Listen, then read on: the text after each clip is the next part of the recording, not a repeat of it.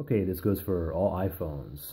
Basically, you want to turn your phone off, but perhaps your power button is broken.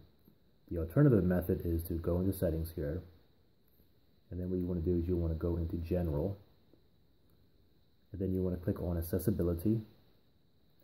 Then you want to scroll down, and you want to look for assistive touch. Okay, click on that. And then what you want to do from here is you want to toggle it on. And once you put it on, you're going to see this icon here pop up. Now you can move this pretty much anywhere on the screen, on the sides of the screen, okay? This is great too, because if your home button's broken, you have a home button option on there as well, okay? And you can even bring the icon down here. Okay, so click on device, and then you have your lock screen button here. So if your power button's not working and you want to bring your phone to the lock screen, you just simply click on it like that, okay? Now if you want to shut your phone off, what you can do is open that back up, click on device, and then you simply press and hold the lock screen just like you do with your regular power button, okay?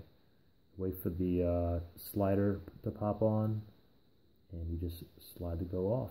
And that's pretty much it. Any questions, comment below. If you guys subscribe, share, like, that would be great. Thanks, guys.